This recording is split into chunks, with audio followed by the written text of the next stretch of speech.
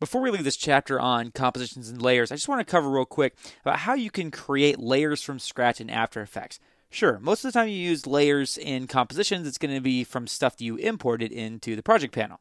But let's go ahead and make some stuff from scratch by creating a new composition at the bottom of the project panel and use the NTSC DV preset.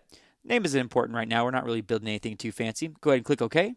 And the way that we can create new layers from scratch is by right-clicking in a blank area in the timeline panel. Anywhere in here will do.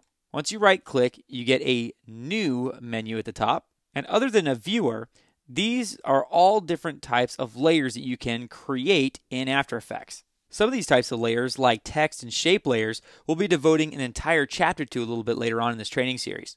Now, if your timeline panel starts getting a little bit too busy and congested to find a blank spot, you might want to go up to the Layer menu at the top of the screen, and from the Layer menu, you can select New, and then you pretty much get the same options that we did when we right-clicked in the timeline panel. In this case, I want to talk to you about the solid layer. I'm going to go ahead and click solid, and the solid dialog box pops up here. Basically what a solid is, it's just a layer of color.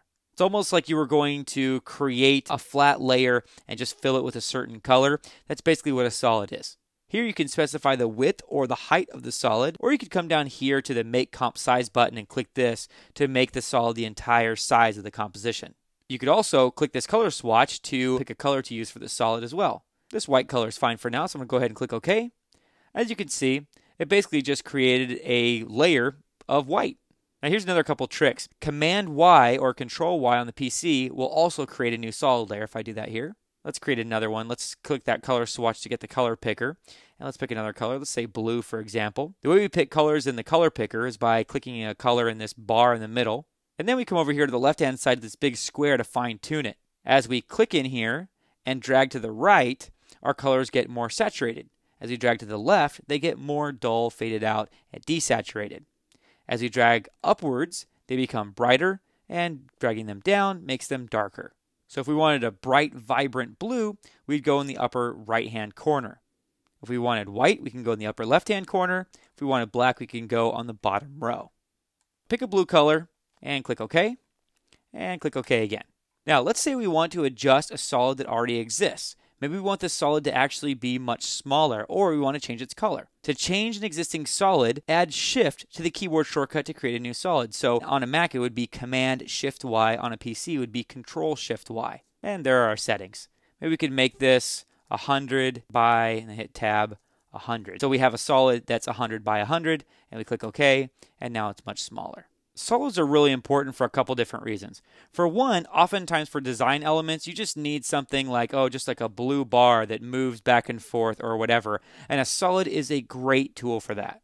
It's significantly easier than going back to like Photoshop or Illustrator or some other program to create a layer. Even if you were going to do that, if you were to resize that layer, then it would be pixelated and yucky. Quality would start to degrade essentially. But here in After Effects, as you resize a solid, you can make it as big as you want, because basically it's going to generate a brand new solid. So you're not going to lose any quality by resizing. Another thing that solids are important for that we'll see in Chapter 7 is that you need to apply effects to something. So often they're used with effects. So if you want to add some fire to your project, you couldn't just apply fire as a background. You have to maybe create a solid and then apply fire to the solid. All right, so with that foundation out of the way of compositions, layers, and the project panel, all that stuff we looked at so far, we're now ready to jump into the next chapter and to get animating.